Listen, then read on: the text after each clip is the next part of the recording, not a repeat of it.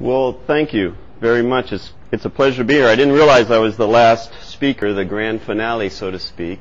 So it's a real honor to be a part of it. And it is an interesting title because you may or may not know that organic agriculture and organic farming and organic food in general is kind of controversial in a sense that there are people, mainly those people reside in conventional ag industry and are scientists that support the conventional ag industry who are opposed to organic agriculture, think it's just hippie farming, a fad that will pass, that we can't possibly feed the world with something as corny as organic agriculture, and they have an image of it as returning back to the 1920s and grueling labor, of course, and no technology and Luddites and Amish and everything else they can throw at it. Well, those are the things that I want to try to address today, because those criticisms have been ongoing through the years, and proponents of organic agriculture just keep doing it and are getting better and better at it, and people keep buying it. It's continually increasing. It increases at a rate of around 20% annually, the sales of organic food. And so the population of consumers out there in the Western world, I should say, increasingly support organic agriculture. Why would that be? Why would people be willing to pay more for their food unless they really believe somehow that they're getting something more for it? I think the more people learn about our food system, where it comes from and what it's doing to us, the more people are saying maybe we should be looking at a different alternative, and that's why organic seems to be the one of those alternatives. I thought I'd start with just a brief history, though, of organic. It started really back in the 1960s with the hippie movement, but where people kind of back to the land movement wanted to grow food more naturally. And it was done mainly on a local basis. There weren't major large farms growing organically at that time, but it started to expand. Hey, I've got a pointer. I'm going to use it too. Expansion of the market required that there'd be some kind of verification system. Now you can imagine farmers were getting better at organic, growing enough that they could ship across the country, across the state. They were calling it organic. There really wasn't any kind of certification system at that time. So people started discovering that organic grown in California wasn't necessarily the same thing as organic grown in Texas, organic grown in Mexico. It was just a word, and the farmer who was producing got to call it that, whether it abided by any kind of production practices or not. Typically it meant no chemical fertilizers. And still it means that, but we have a system by which we can verify it. So in the 70s and 80s there was a creation of what was called third-party certification system. These were independent certifiers who created rules on their own and then got farmers to sign up under them. So they were signed up under Organic Crop Improvement Association's Rules of Organic and certified under those rules. So you knew that if you bought organic food from a farmer who was certified by OCIA, you could go back and look at OCIA's rules and figure out what that actually meant. But of course, in the late 80s, more and more farmers growing, more and more certifiers certifying, and many times the rules were not the same. Some certifiers were more lax than others. And so again, it was the same kind of problem, but on a different scale. Organic for one certifier didn't necessarily mean the same thing as organic for a different certifier. So something very strange happened. All the people involved, well, I don't know if all of them were, but many of the people involved in the organic movement went to the federal government and said, help us. Make one rule that we will all follow. Help us make one rule that we'll all follow. So they did that in 1990 under the Farm Bill that year. They created something called the Organic Foods Production Act that mandated the creation of the NOP. NOP stands for National Organic Program and a uniform set of standards for organic production. I'm going to stop here and just mention if I use any kind of terms that you don't know, that you don't recognize, please stop me, put your hand up, and ask me what it is. And I'll be glad to fill you in. It took 10 years for the NOSP, the National Organic Standards Board, to write the rules that were finally released April 21st and implemented, and then complete compliance of those rules for anybody wanting to produce organically and be certified. That happened in October. That was kind of the deadline. You had to be certified by then if you wanted to call yourself organic. So over the course of time, went from a completely independent system of organic growers and certifiers to now the term organic is a legal term as defined by the USDA and the National Organic Program. Oh, look at this. I had color-coded each one of those. All right.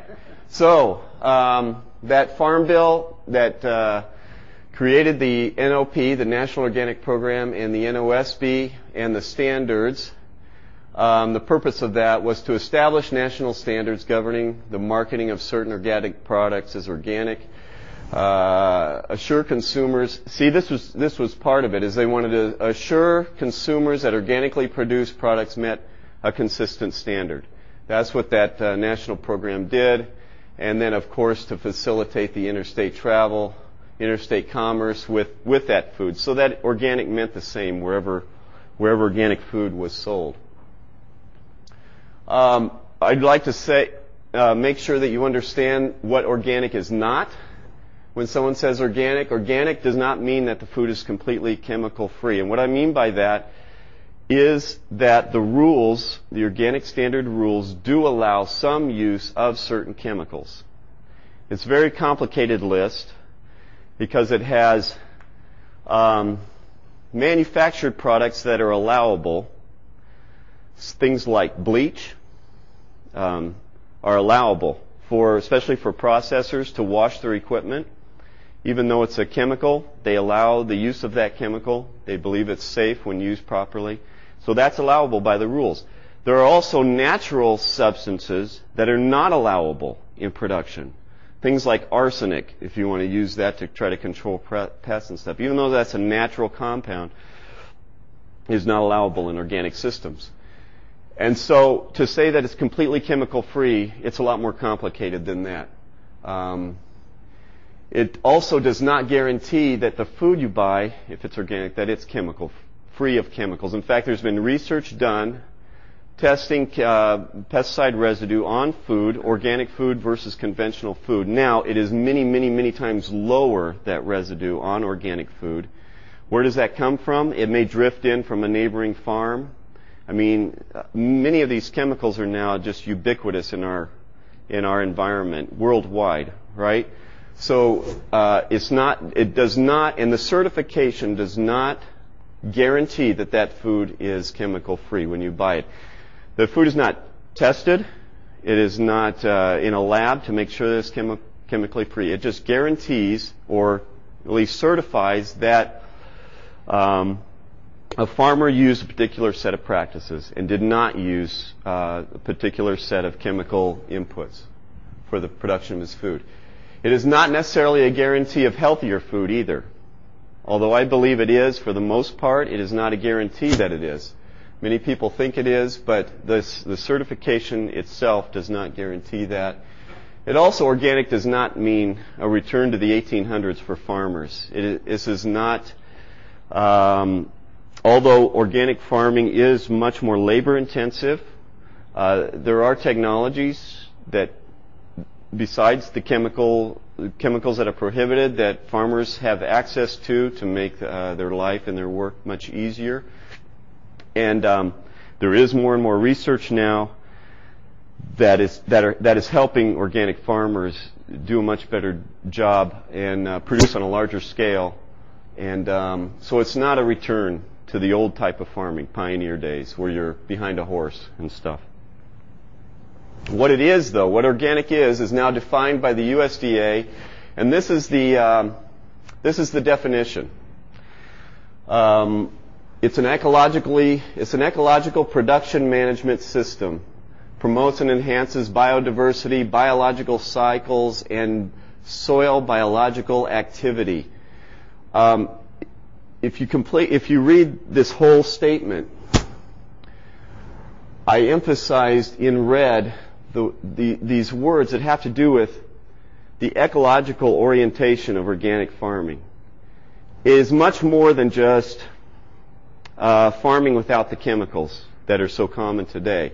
It is really an approach, an ecological approach to farming. And I'll share more about what it actually looks like. But I highlighted all these words to show just how strongly this is. This was written not by bureaucrats in the USDA. They actually put together the NOSB, the National Organic Standards Board, which was made up of very established and experienced organic farmers, organic inspectors who had been inspectors for years up to that time before the rules, and certifiers, people who were in the industry and experienced in the industry. And they really went to great pains to write something that was meaningful. They wanted it to be meaningful. They wanted it to be a different kind of agriculture. And so that's why this captures the spirit of organic, not just the letter of the law. So I wanted to make that clear. So what does this mean for farmers? How does organic farming look different than conventional farming? Well, when it comes to seed, conventional growers primarily use treated seed. That's prohibited by organic. They use many times now GMOs, which are genetically modified organisms, seeds that have been genetically modified in a way that is not natural breeding methodology. That is prohibited by organic. Seeds for organic farmers have to come from an organic source, or at least they have to make a very strong attempt to find organically grown seeds to plant for their organically grown crop. If they can't find the seed, if they look and look and can't find the seed that they need, they can use conventionally raised seed, but it cannot be treated. No GMOs. GMOs are prohibited completely. There was a big battle over that in the early days, but the organic folks won that one. Fertility. Fertility, of course, for traditional or conventional ag is chemically based, very high energy input because it takes a tremendous amount of energy to manufacture fertilizers, and it's hazardous. It's also a polluting. It's also a water pollution issue. For the organic grower, he's limited to using manures, compost, what are called green manures, which is a cover crop that's grown not to be harvested, but just to be turned back into the soil to provide nutrients for the following crop. And there are certain approved products. There's more and more products out there. Byproducts from fish processing plants. They take the fish guts and heads and grind them up and kind of compost them and make a concentrated fertilizer out of them that can be used and is acceptable. There are many other types of products like that. They're typically expensive. So mostly organic farmers use manure, compost, and green manure as cover crops for that. Pest management, similar thing. Conventional ag uses chemically based, high energy input, has potentially hazardous materials. Organic farmers are limited to using things like rotations, rotating their crops many more years than just a continuous corn or corn soybean type system. They try to diversify their ecosystems with different kinds of plantings, and also they can use approved products as well. Rain, of course, irrigation, downstream impacts, pretty much the same. There's nothing there except for farmers that irrigate conventionally, they can put fertilizer through the irrigation system. Of course, organic farmers are not able to do that unless it's an approved product. Labor. Conventional ag attempts to minimize labor through the use of these technologies and ever increasingly larger equipment. Organic agriculture, as I said earlier, has a much higher labor-intensive system. Because instead of spraying weeds, many times they have to go out and weed by hand, especially if they're a smaller scale system, or hire somebody to do that. Equipment, bigger is better for the conventional growers if he has lots of land. Organic growers can use any equipment they want, of course, and do. Many times it's very specialized and it's smaller scale because, as a rule, organic growers are typically smaller scale than conventional growers. Because of the limitations, they just can't handle as much ground as a farmer farming conventionally. And that's the issue there. I think there are basic principles that kind of guide organic production. One of them is biodiversity, which is also an ecological term. Farmers, if they're doing this right, will attempt to increase the biodiversity on their land. Where the conventional farmer will try to limit the biodiversity, he wants all of his resources to go into growing one crop. And then he harvests just a portion of that crop, and he tries to maximize that portion.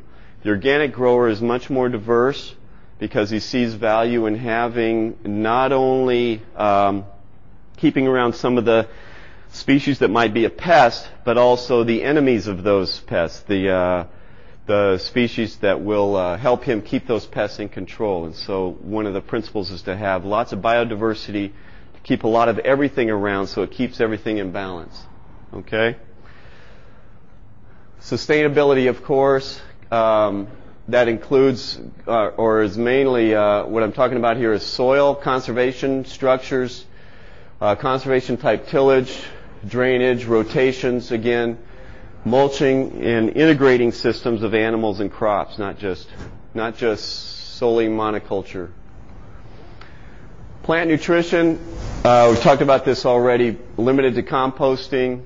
And again, crop rotations. Crop rotation is a very important concept for organic growers because it breaks the life cycle of pests and weeds when you change one crop and don't put that crop in again for several years. So it's used many different ways. Cover crops, as I said, is just a crop that is grown not to be harvested but to be either turned under or just killed and left in place. That does several things. It returns nutrients from that crop back to the soil, but many times they use it as a mulch type crop, which smothers out weeds. So if they can kill that crop, or if it dies naturally, maybe frost killed, then and they plant right into that, it creates a mat of biomass that will keep weeds down and help with weed control. So there's lots of different uses for cover crops.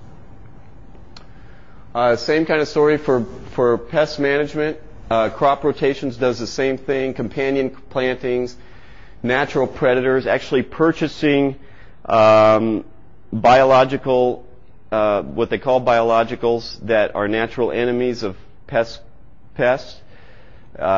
Sometimes they buy insects that will inflict damage on particular weeds or invasive species of weeds and other insects. But it's all about managing the ecosystem. And then, of course, the other principle, the last principle is integrity, maintaining organic integrity. And to do that, they keep good records so they can verify that they've done what they've said they've done. And if anybody questions them, they can verify that they are organic. And also buffers. Buffers are the actual physical barrier between an organic farmer and the non-organic farmer. So there are buffer requirements for organic growers to maintain so that to limit the possibility of being contaminated. That's the word I'm looking for. So as I started out and said, proponents of organic claim that the food is healthier, claim that it's safer for the environment, claim that it's more profitable for farmers, which as a rule it generally is. Critics, of course, argue that there is no superior nutritive value in organic food, and the thing they always say is there's no research to back that up. And they were right, till just recently. They were right about that. Some critics have even said that organic farming is worse for the environment. And the main proponent of this argument is a man named Dennis Avery of the Hudson Institute, who's gone around. He's been on this campus. He was famous for writing a book called Saving the World with Plastics and Pesticides. And his argument was that he didn't even call it organic. He called it low-yielding agriculture. Low-yielding farming, we can't grow enough food, and so we'd have to expand the acreage that we do farm and plow up acres of rainforest and everything. We'd have to farm every square inch of earth to grow enough food organically for all the people in the world. Therefore, that kind of farming on that kind of scale would destroy the environment of those pristine, like rainforests and whatnot. So that was his, and also the manure argument that putting manure on is dangerous and shouldn't eat food that's been grown with animal manure, which there are obvious risks, but I'll be happy to address those if you want me to. And that it's not productive enough to feed the world. Well, these are the things I want to address. Because now there is research that kind of finally has started to come out to address these things. And so I'm going to really answer, and now I'm finally done with my introduction, and I'm going to get on to the main point of my talk, which is to answer these three questions. Is organically produced food really healthier? Is it are organic food systems productive enough? And is it really more environmentally friendly? Because there are some issues around these things. So the first thing I'm going to talk about is health. I've given the reference here, and also I need to mention I put together some notes. Everything from here down, I have notes on these references that I'm using and quotes from the papers. If anybody wants to read more on that and look them up, I brought a few copies of those. But this paper came out. I was able to hear this woman speak, Allison Mitchell, earlier this year out in California. She's completed a research project that compares organically grown food and conventionally grown food. It looked at the nutrient values. Looked at the flavonoids, what's called the flavonoids in the food. These are secondary plant metabolites that are essentially vitamins for us, okay? The thing is, she's not the first. There's been lots of research comparing organic and conventional food. And what they typically do is go to the grocery store and they pull cans off the shelves and test the food, and typically the results have been no difference in nutrient value. Well, what those research projects ignored is how variable the systems are, and how that those foods came from, and how big of a difference that can make. Nutrient value can vary just based on what kind of soil the food was grown on, whether it's organic or conventional, whether the rains came at the right time that year, what had to be done, what was used for fertilizer. I mean, there's a million different variables in farming, and the research projects that compared nutritive value in organic versus conventional food in the past never took any of those into account. Allison Mitchell is working with data from a 10-year comparison study out in Davis. Well, they took 10 years of data. This is a long-term farming comparison study out in California. The crops were grown on the same land, treated essentially the same, grown under the same conditions, except one was grown organically and one was grown conventionally. So they made a very strong attempt to account for all those variables. All right?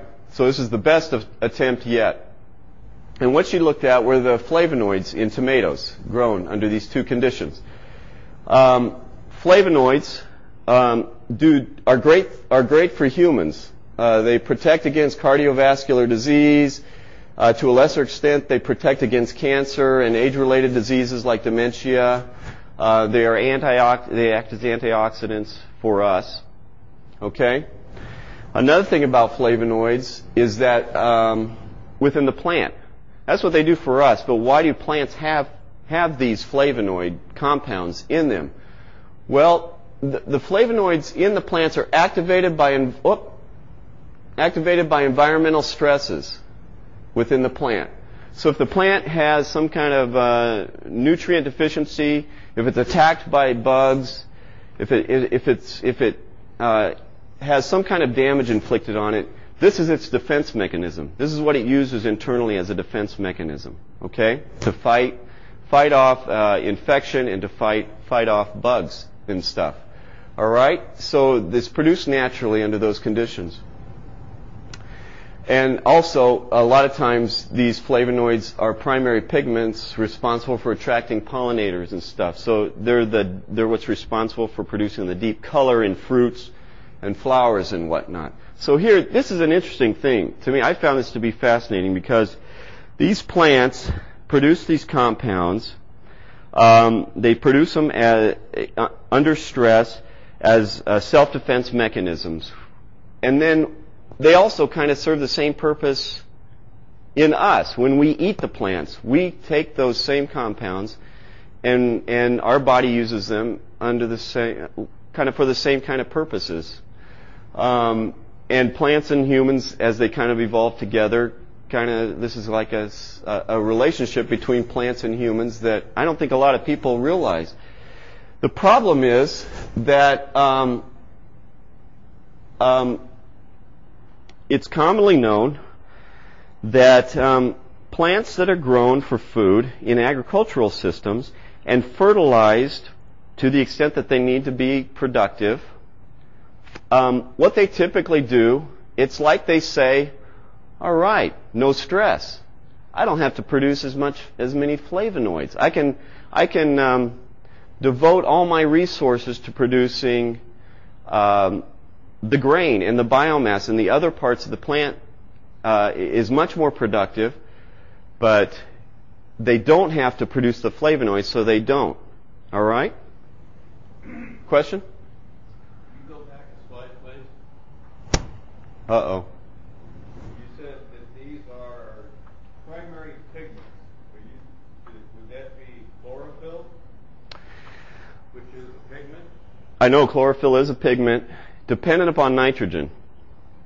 The more nitrogen you have, the greener your leaves are because nitrogen is actually in chlorophyll.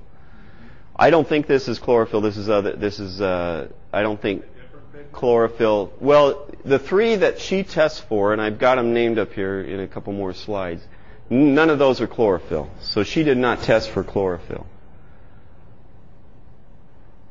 Your question, you're still wondering about something. I'll wait for your additional slides. Okay. So organic and conventional systems, of course, differ in many ways, and one of those ways is typically organic systems have less nitrogen available to them because you're using different forms of nitrogen. Farmers can't just pour it on. Okay, conventional systems typically over-fertilize for nitrogen to make sure there's plenty there. It's the most limiting plant nutrient there is. And so they put on as much as they can to guarantee that that won't be the limiting factor. Okay? Organic systems, on the other hand, have to use those more natural forms of nitrogen that aren't as available, so the plant has less of it available. And so the plant responds to that.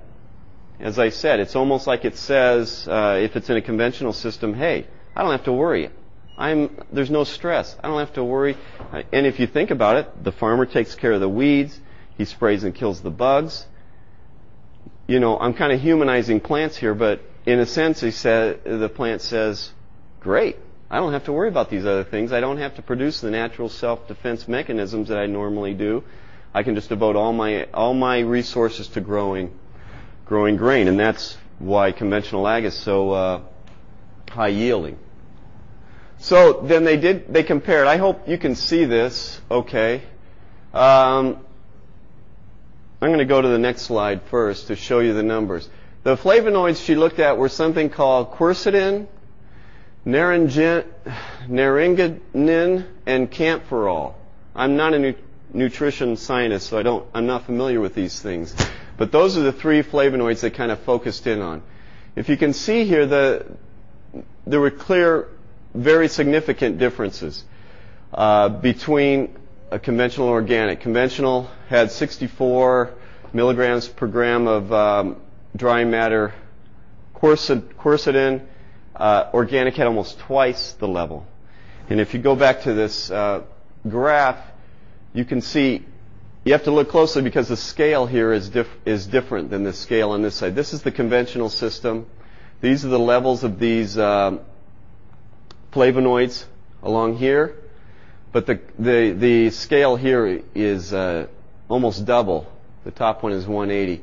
So all these levels are higher, except for the middle one, naringenin, which I don't know what that is, but it was just a little bit higher. It was 39.6 versus 30.2. So this was kind of the first paper to come out and say, yes, organic does have higher levels of some nutrients in it, and it gave a good reason why, a logical reason why that's probably so. Now there's the other obvious reason why organic food is probably healthier for people, and I think this is why people buy organic food, is because there's less pesticide residue on it, which I don't know of anybody who wants to eat more pesticides in their diet, because we typically just believe that can't be good for us to eat that stuff.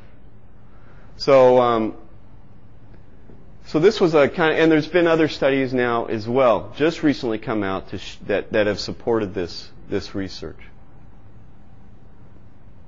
The next question is organic productive enough? Because typically organic yields are lower, especially early in the process when a farmer first transitions to organic, he sees his yields go down. The typical reason for that is weed pressure. That's the strongest challenge for an organic farmer, is to control weeds. He doesn't have the tools available to him that the conventional farmer has, and so he has to relearn how to control weeds. But I've talked to countless organic farmers who have transitioned and described something that happens actually in the field when they transition. It's like they've taken their field off of steroids or something, and the field has to come to some kind of new equilibrium ecologically. And it takes typically 3 to 5 years, but after that time, the weeds are under control again, mainly because the farmer has learned the system and figured it out, how to do it without the herbicides. But also something actually happens in the soil. But are they really that much lower? Are organic yields that much lower? So here's some research. Actually, this guy wrote a paper, Bill Liebhardt wrote a paper and put it in this bulletin where he reviewed a bunch of research over the years. This was published in 2001.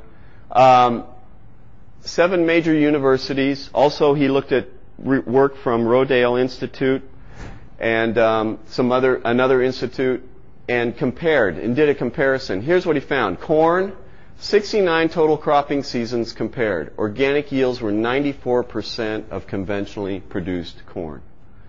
Organic yields were 6% less than comparable conventional fields. Soybeans, the number was 94% as well. Wheat, 97%. Organic crops produce 97% of the yield that conventional crops produce.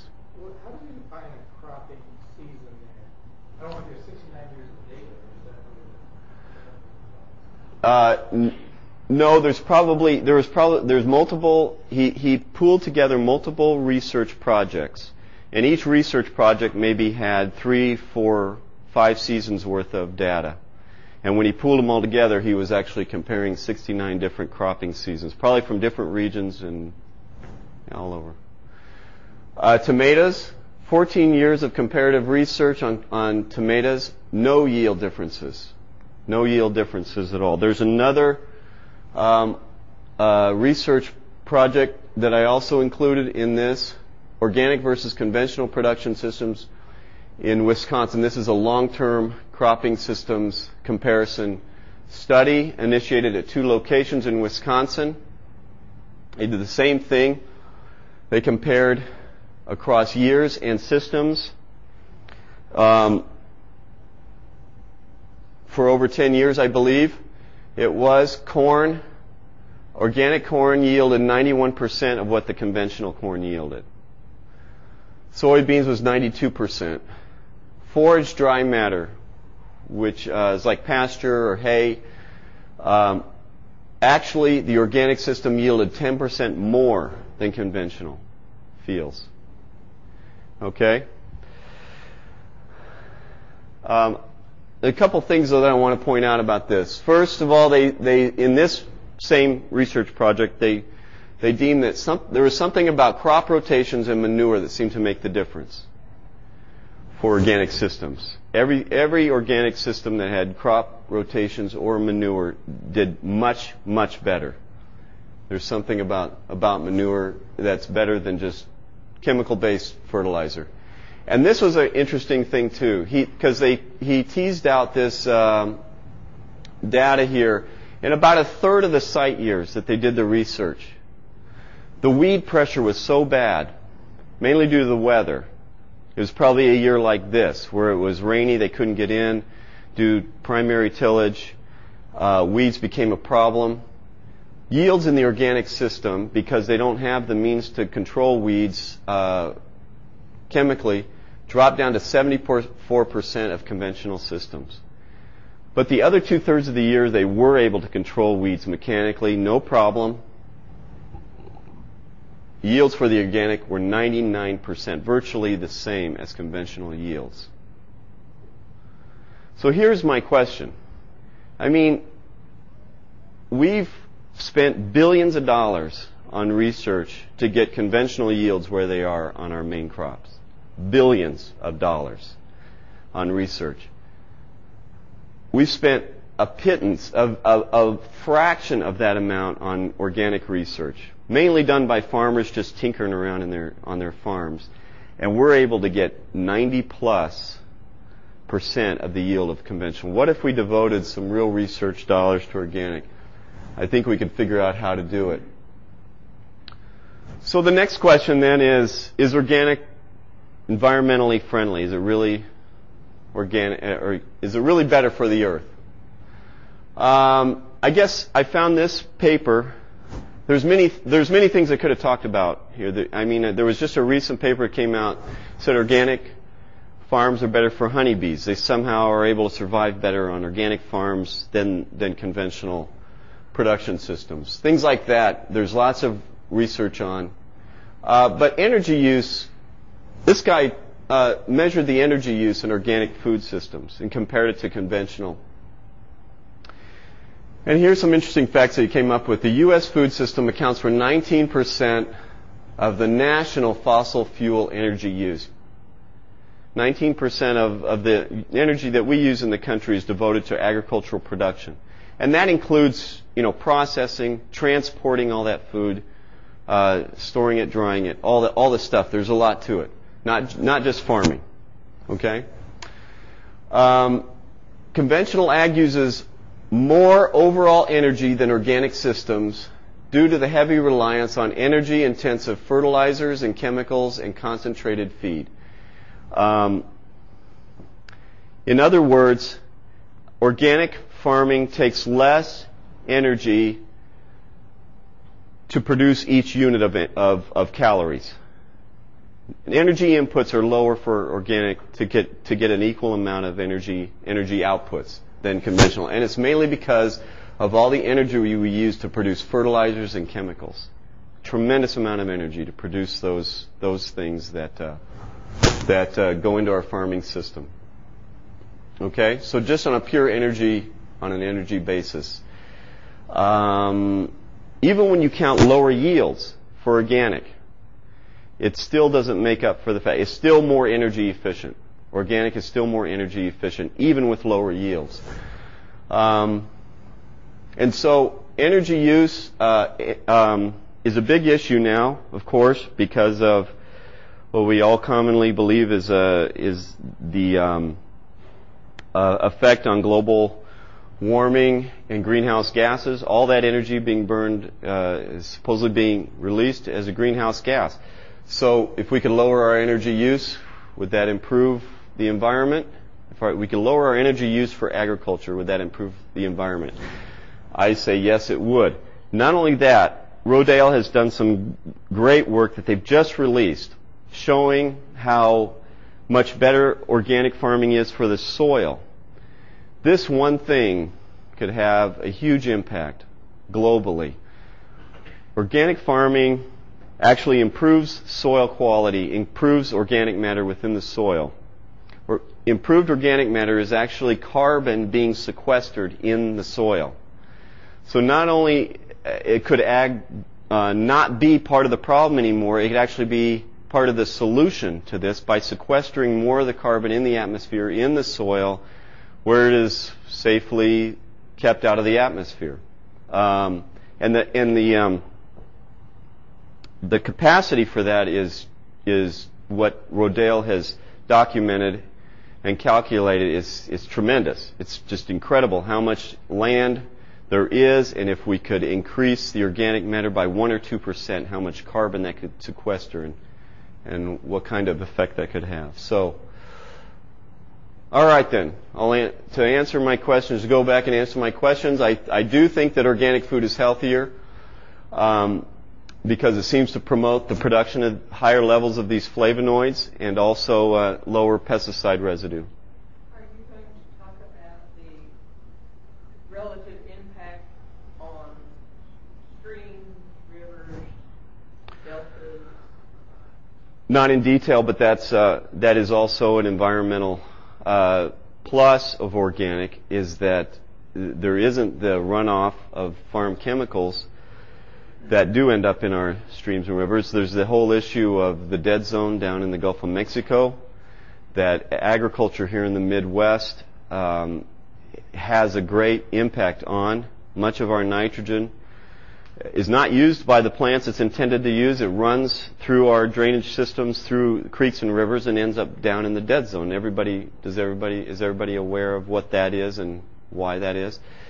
Organic agriculture could play a big part in lowering the impact of that too. So yeah, I was not going to go into any more of that because of time, but it's there. I could have talked about many things. Is organic productive enough? I think it could be. I think it is, and I think it could be. Again, especially if we devoted some real research dollars to organic and growing organically, I think we could figure out ways of doing it. Is it more environmentally friendly? Yes. Organic matter increased, carbon sequestered, water quality improved, biodiversity improved, energy conserved. There's just numerous reasons why that is true. Now, I've painted a pretty rosy picture of organic agriculture and all the great things it can do to save the world, but it is a little more complicated because I guess what I'm not proposing is that we go 100% organic agriculture. I'm not sure that we could do that, and I'll tell you why. It's because of this book right here by this guy named Smill, who wrote it's called Enriching the Earth. It's about nitrogen. It's about the nitrogen issue industry and how we started manufacturing nitrogen back in World War I for bombs. And when the wars were over, we converted over to agricultural use. And how much of the world is fed now on manufactured nitrogen. In fact, he estimates in this book, and I wish I had had more time to go into this in my talk, that 40% of the world, if we were to eliminate manufactured nitrogen right now, we could not feed 40% of the world. 40% of the world is fed with manufactured nitrogen. And so, as I've already pointed out, organic sources of nitrogen, if you go strictly by the rules, they're limited to natural sources of nitrogen, manure, green manures, and he points out in this book that we would not be able to produce enough nitrogen to grow crops worldwide. Now, on a local scale, I believe if a farmer has an integrated system of livestock and crops, he can make his farm sustainable organically. But on a global system, I'm wondering now if we can feed as many people as we have without the manufactured nitrogen that we need. But why not create some kind of hybrid system that has the benefits of organic, yet we use as much the nitrogen that we do need to feed the world to enhance yields? I don't know. I haven't thought this all the way through, but that's an issue that on a global scale probably needs a lot more thought.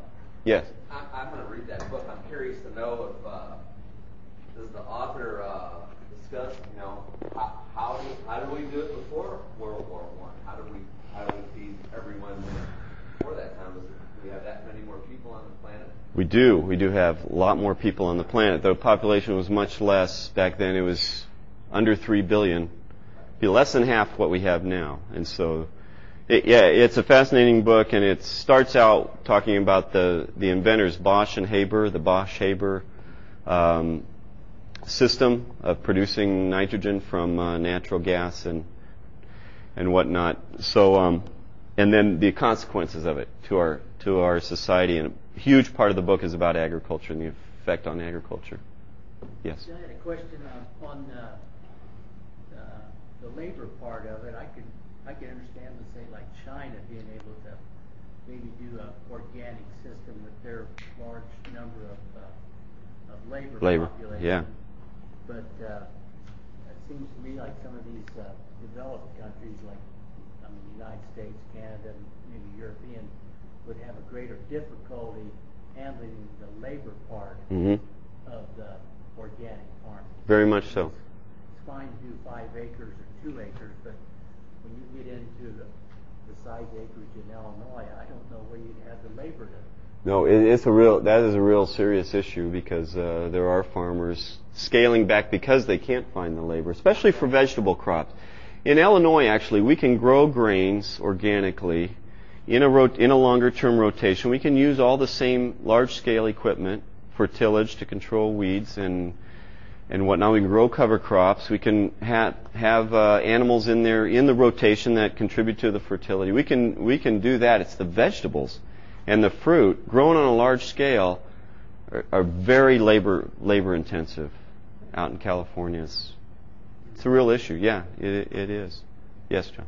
I heard a talk last month in Champaign where somebody in a presentation, he cited a paper that was done recently where they tested the blood of people eating conventional food, then switched them for a specified time to organic, then switched them back to conventional and then back to organic. And they tested the blood for pesticides, and the graphs were just very dramatic. I don't know if you're aware of that.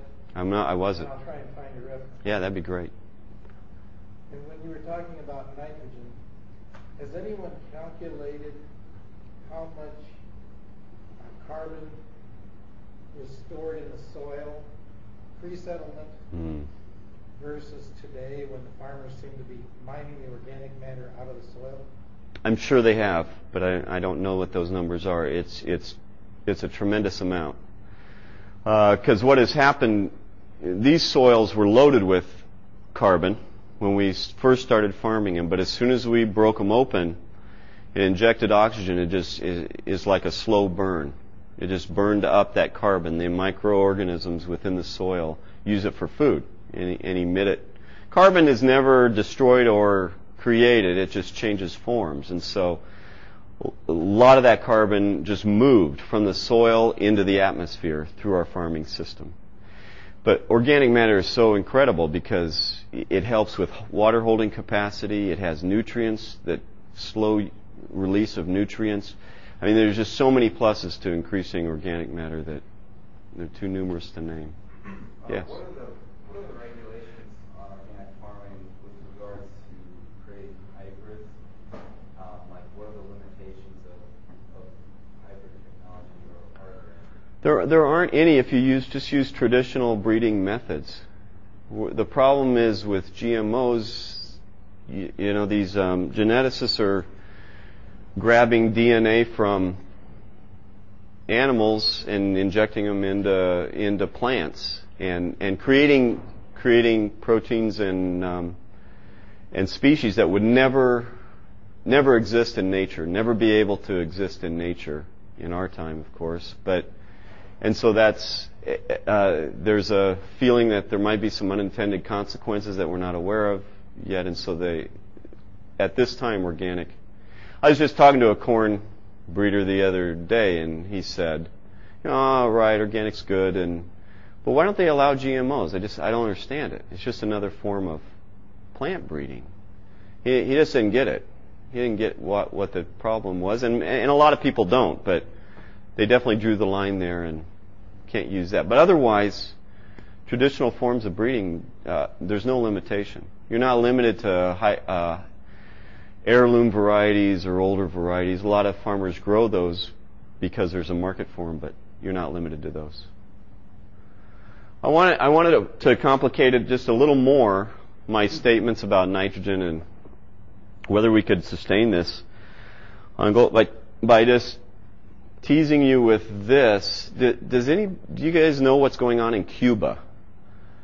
Have you heard what's going on in Cuba? In Cuba, in the early 90s, you know, the Soviet Union collapsed, and the U.S. stepped up its blockade of imports, and Cuba was virtually left overnight with no fertilizer and no means to get manufactured fertilizer. It all came from the Soviet Union for them.